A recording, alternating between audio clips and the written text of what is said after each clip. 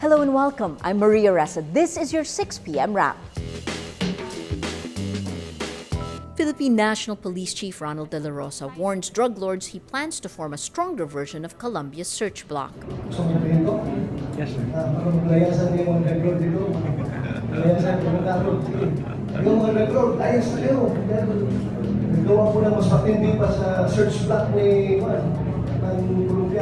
The Search Bloc is a special Colombian police force that targeted wanted and dangerous groups and personalities wanted by the law. Search Bloc went after the Medellin drug cartel and its leader, Pablo Escobar, at the height of Colombia's war on drugs in the 90s. De La Rosa visited Colombia last week to study its version of its war on drugs. Aside from a Search Bloc, De La Rosa also favors the revival of the Philippine Constabulary. The PC began as a police force under the American colonial government and was eventually placed under the military. It was the PC that implemented martial law in 1971. In 1991, the PC and the Integrated National Police were dissolved, leading to the creation of the civilian PNP.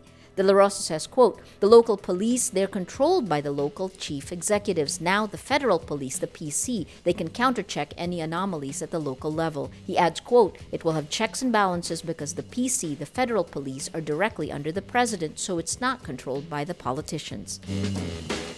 President Rodrigo Duterte will be ready to discuss the West Philippine Sea or the South China Sea dispute in his upcoming visit to Vietnam. Duterte will go on an official visit to Vietnam from Wednesday to Thursday, September 28 to 29. Vietnam also claims parts of the disputed sea. Foreign Affairs spokesman Charles Jose says, quote, "The president will be prepared to discuss the South China Sea issue in the context of reaffirming our commitment to peaceful settlement of disputes."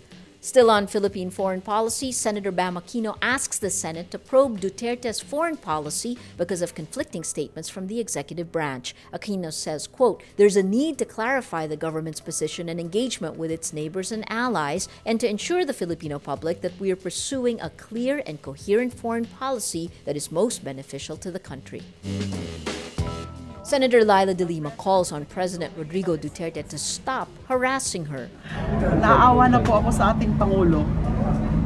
Kaya patawarin na lang po siya ng mahal na Diyos sa kanyang mga pinaggagawa. All of a sudden, he's now, for me, he's now the lowest and the vilest man in the country. Sa sobrang kabastusan na po niya. That's why, God forgive him. Naaawa na po ako sa inyo, mahal na Pangulo. Tigilan niyo na po ako. Ano pong gusto niyo sa akin? May gusto po ba kayo sa akin? On Monday, Duterte said he expects De Lima to be jailed for her alleged drug links. He said he wants to ask De Lima about her alleged sex video, which the president first brought to public attention. The president also doubts De Lima's defense that inmate J.B. Sebastian is a government asset. He asks, is Sebastian a source of information or a sexual asset? De Lima earlier denied allegations Sebastian was favored because he was her bagman. The former Justice Secretary said she was told Sebastian was a government asset. Still on President Duterte, Senator Antonio Trillanes calls the president a mass murderer for allegedly being directly involved in thousands of killings by the Davao Death Squad. Now that we have seen the different corroborating evidence on the testimony of Mr. Edgar Matobato, we are faced with a very frightening prospect, that of having a mass murderer as president of the country. Trillanes, in his privileged speech Monday, September 26, defends self-confessed hitman Edgar Matobato, who accused Duterte of ordering killings when he was Davao City Mayor.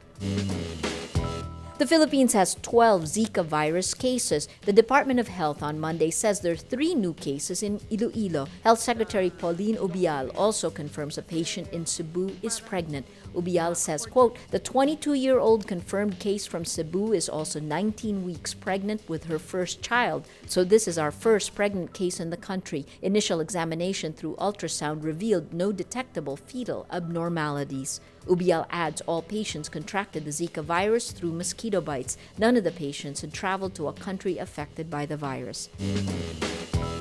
More than 40 Chinese military planes fly near Japan between the Miyako and Okinawa Islands for training exercises in the West Pacific Monday. Japan says it was the first time Chinese fighters passed over the Miyako Strait but did not violate Japanese airspace. China says the drill aims to test long-range sea combat capabilities. Beijing is claiming almost all of the disputed South China Sea. Tokyo earlier announced it may patrol the disputed sea along with the United States. That's your day's top news. I'm Maria Ressa. Join us again tomorrow for the day's top news. Remember, tomorrow begins today.